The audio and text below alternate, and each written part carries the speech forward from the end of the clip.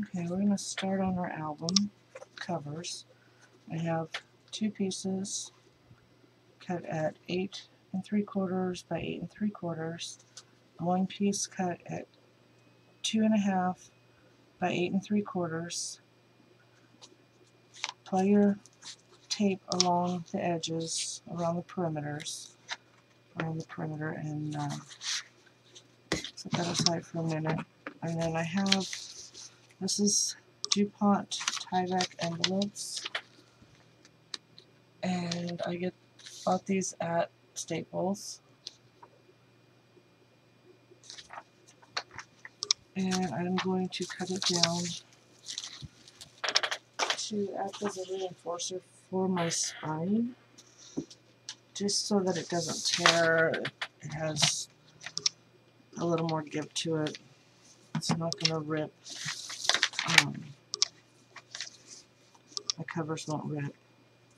So I cut off this bottom piece here, throw it away, and then I will turn around and cut off this one here. And this has like a little perforated piece like that, so I cut that off too, because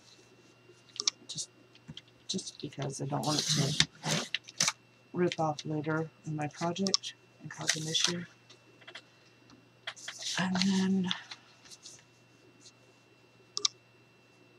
I'll just cut a small sliver on one side to open it up, so it's just one giant sheet. And this needs to be, our spine is 2.5 by 8 3/4. So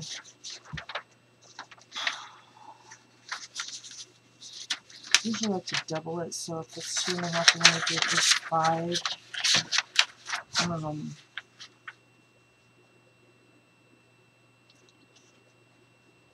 Let's just do 6. That'll work. 6 inches by 8 3/4.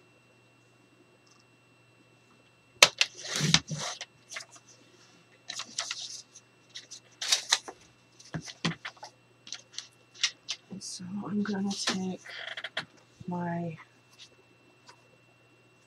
spine and add a little more tape to it, just because I want to make sure it's good and stuck down.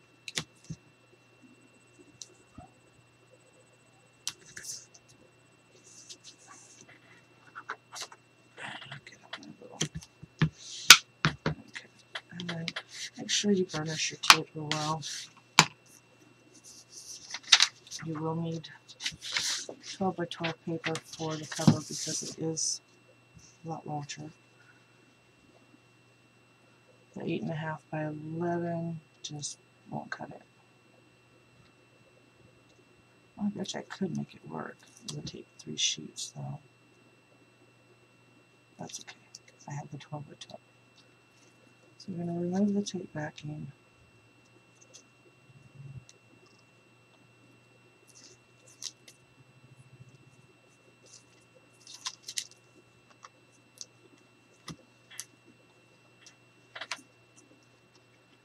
And we're going to center this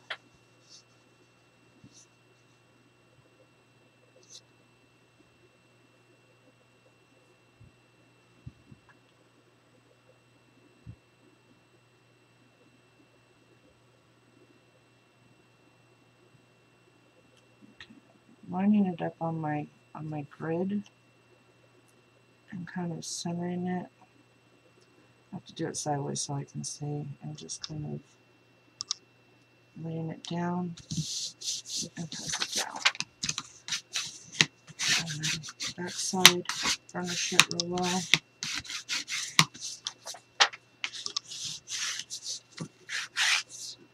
I learned this trick from Kathy Orta. I watched her videos forever. It seems to work best for me. I haven't had any issues with any of my albums falling apart or anything.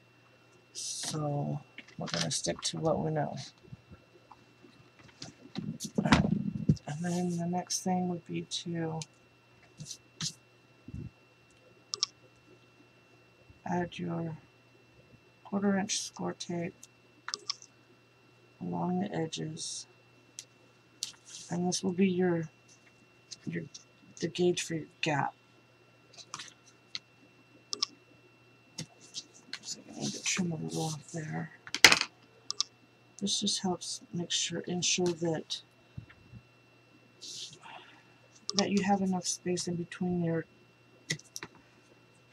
covers and your spine so that you don't cause bunching or scrunching or any of that fun stuff. Okay, so I'm going to go ahead and trim off this little bit because it will bug me.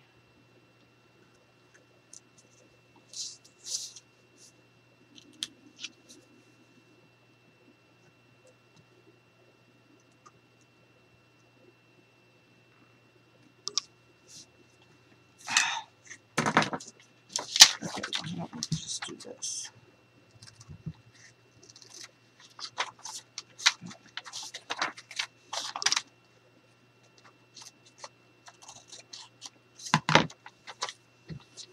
Alright, so we have that.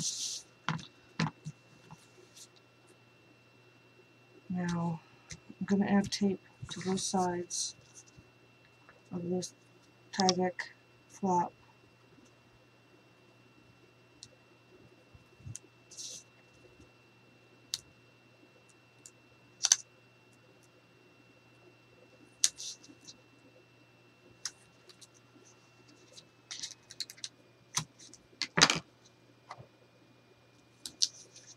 Just a couple. Should do it.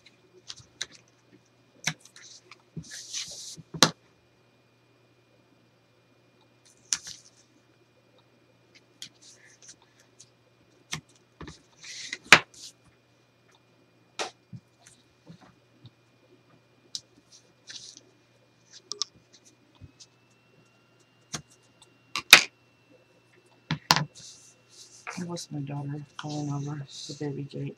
No, we don't have babies, we have dogs. So in order to keep them out of her room but be able to keep her door open, just like I do, we put gates in to keep the dogs out of the bedrooms when we don't want them in there. Okay, so next we're going to add our chipboard covers. I'm going to add one at a time because it works best for me to add one and wrap it, add another and wrap it. So this is 1/4 inch tape you leave in. Let's show you real close. The score tape right next to the chipboard here, you want to leave in. You want to butt your chipboard up right next to, you want to align it. Now, my little trick for aligning, I don't know if anybody else does this or not because I'm so off most of the time. I want to keep it aligned. I will put my Timmy ruler up here and I will butt the spine up against it. Then I will butt this up against the score tape spacer and right up against that ruler as well, and then stick it down, and then it's more, for me it's straighter most of the time. I got stuck. Okay, so like that. Now what I do, usually you put the other side on and then cover it, but what I do is I take my 12 by 12 sheet and I've worn out, I've practically rubbed off all the lines on this ruler. it's really hard to see. So I will, about 3/4 of an inch, I mark it, and then 3/4 of an inch, I mark it. Okay. Make sure my tape was on. I made sure I had enough to cover the edges here. You need to find, see where that is your connector point, that will be your, yeah, I'm tired, my gap for my cover. I'm going to make sure I apply tape along that connecting point. And I'm going to do that with all of them. I think I need to go ahead and apply the other. Yeah. Let's go ahead and apply the other piece of chipboard to this. So, this other cover. I'm going to do it this way. Move tape. Move the tape. I just removed part of it.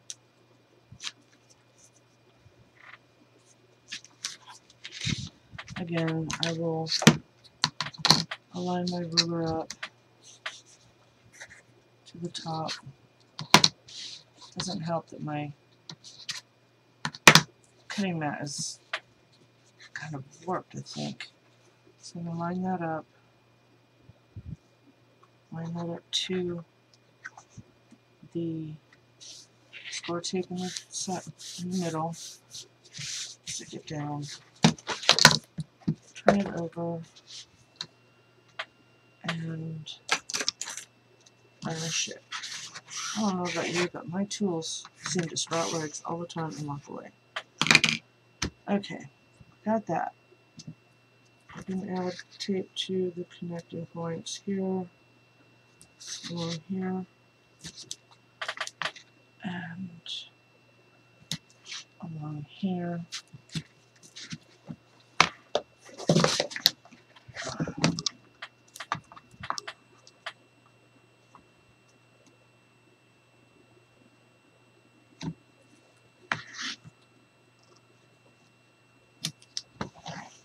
Okay, this is where the score tape, the 1/4 inch score tape is on the other side.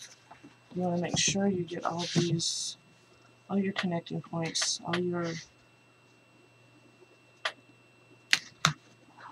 we go. Sometimes it helps if you lift up and you can see that line a little better.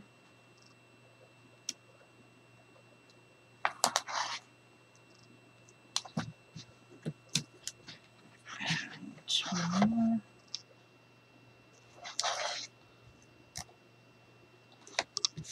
There we go.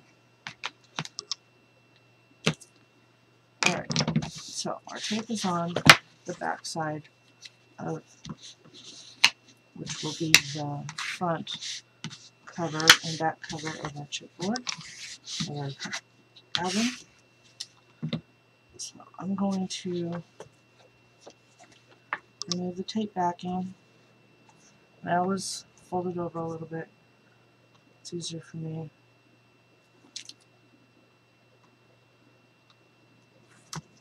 And so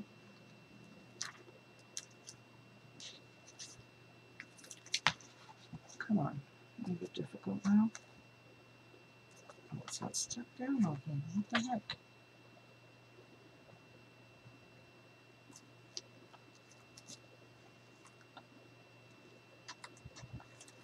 Alright.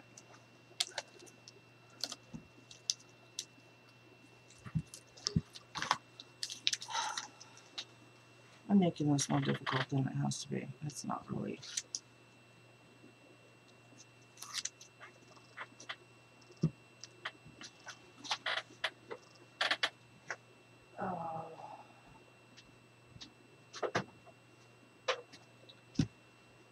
Now, just this is a personal preference of mine. I like to add just some ATG in through here to help hold it. And it's a personal choice. You can use more score tape, but I found this works just as well for this because you have the score tape on the outer edges. Now, down in this corner here, I have my marks. I don't know if you can see that or not. I have my 1/4 inch marks there. I will align my chipboard piece up with that and stick it down.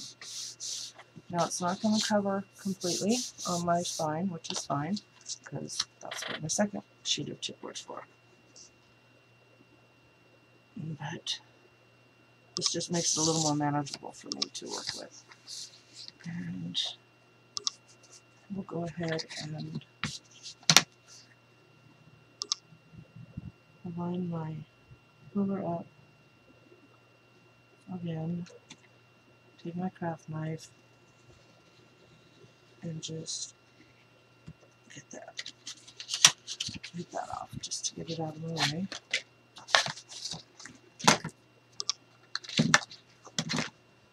And we'll do the same for the back piece.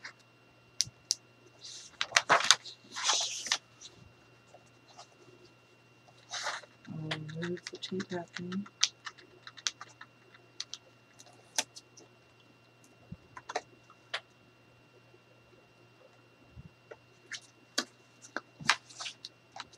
Just does not want to be cooperative today.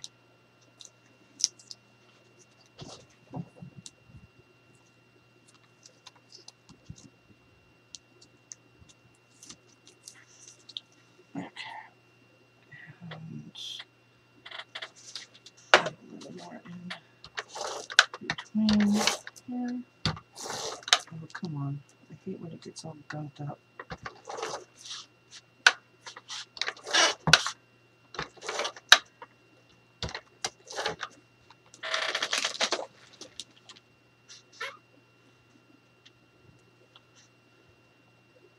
No, it's going to overlap just a little bit. So you take a piece of your 1/4 inch tape, which mine sprouted legs and walked. There it is. Take a piece of your 1/4 inch tape and just place it along the edge here. This will hold it in place. Now, you're going to also put a piece of tape along the 1/4 inch here, where you will, I got stuck. Okay. Alright. There's a 1/4 inch along this edge where we're going to overlap them a bit. Now you don't want to overlap them on a joint, on a folding plate, so you want to do it just a little bit over, which this will bring it about to the middle of my spine. So, move this tape backing. Move this tape backing.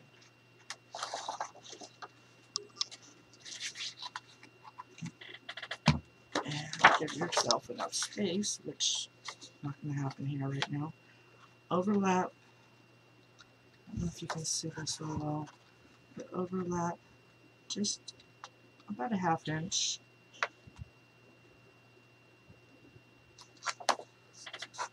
I'm going to line this up on my grid there. Up there.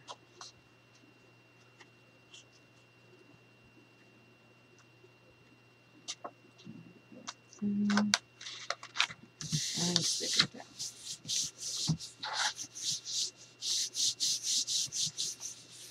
There we go.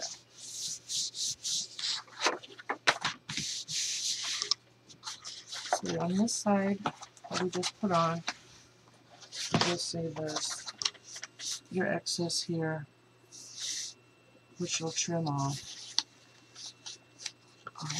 Like I said, I do the 3/4 inch. It works best for me,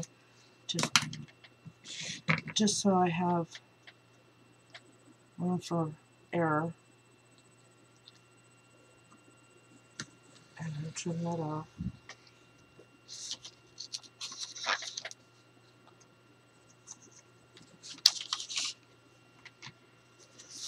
And then same over here, 1/4 inch.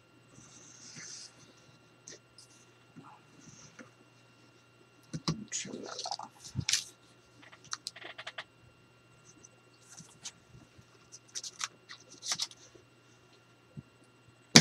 Okay. And yes, I'm saying okay again. Apply your tape. You can use whatever floats your boat. I think I have plenty of room. I'm going to use my 1/2 inch score tape. And I apply it to the perimeter around the edge of my paper.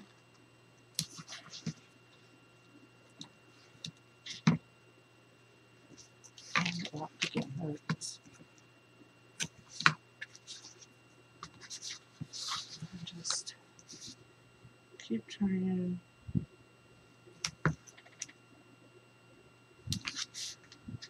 New tape. This is pretty much how I put together all my albums. Like I said, right now I'm a bit tired, but I'm still managing. That's what happens when you don't sleep for days and then all of a sudden you sleep for 12 hours straight, and it's like, wow.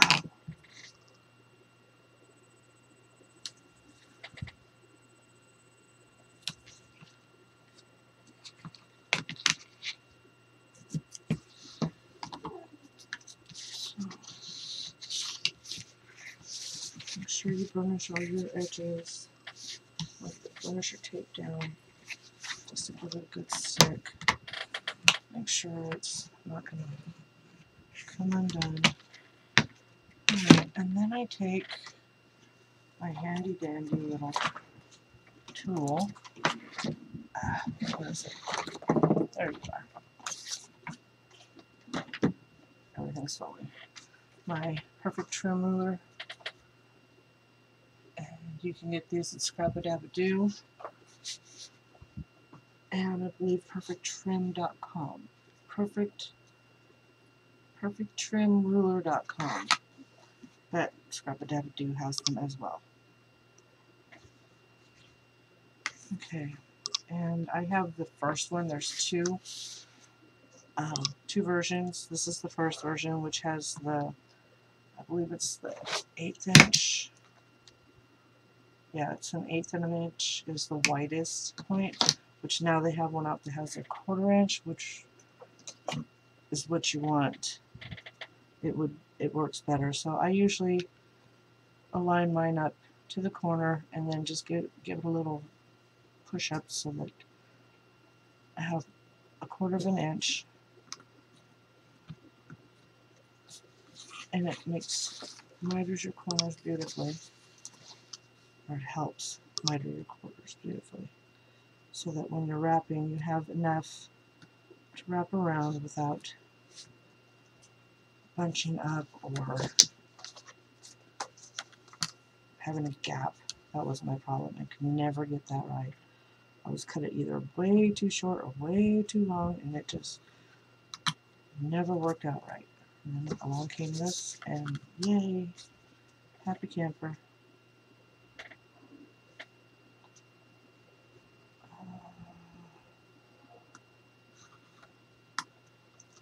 Alright, want to do is kind of condition your cardstock to fold around.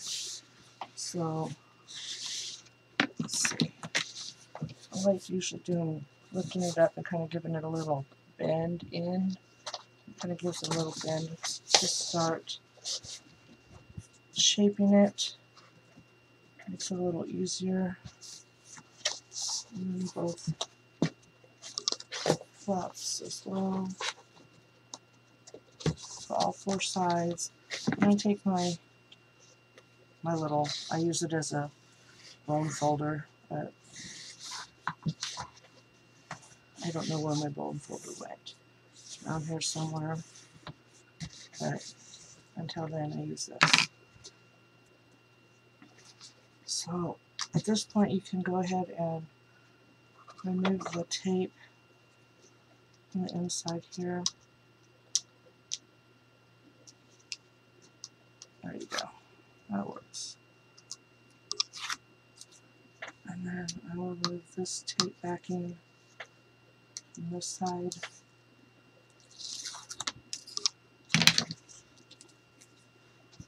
And you start in the center and you pull it down. You kind of want to make sure you really reinforce that line, that fold.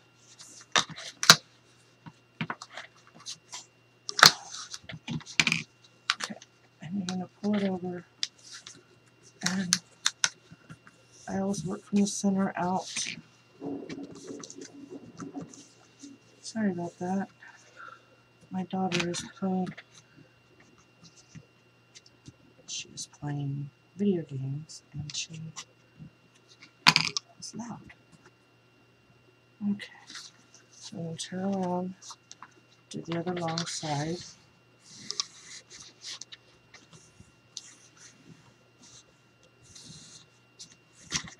Ouch. Give it a little extra brush, I think, just to make sure. I'm going to remove the tape backing.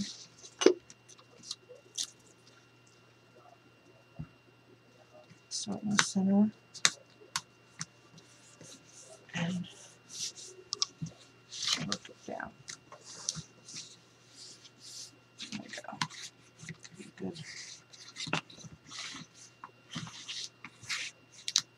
Finish.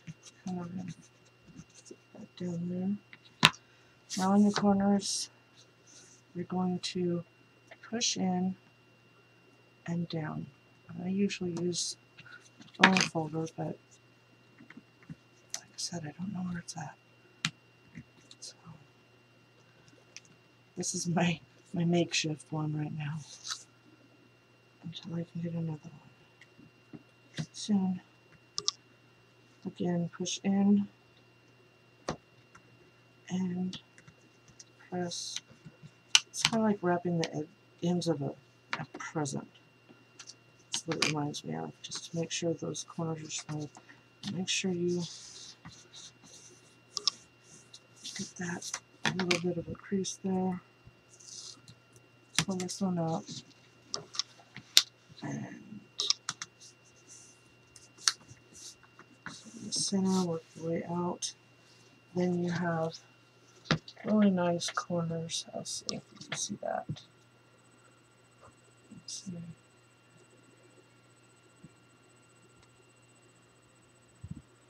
The edges turn out really nice.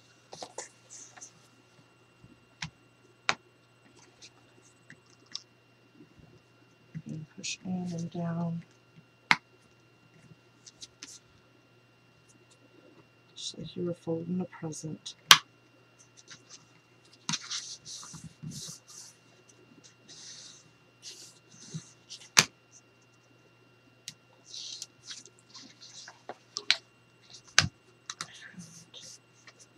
Start in the center and work your way out. And there we go. There's those corners. So at this point you have your cover. You might want to get it conditioned. Don't smush it flat, because that will break your binding, your spine. But it's a nice, this is going to be a big album. So it's not a mini, it's a maxi. How's that? It would be a maxi mini. I'm really tired, sorry. So, like I said, our 8x8 papers will fit on there, and they'll be having black border all the way around, which is fine. Doesn't bother me. But what I might do is slide it over a smidge and put over a decorative spine cover as well, just to give it a little extra. Excuse me. And I'm going to put in my hinge next. But before I do that, I have something else in mind. I will come right back and show you.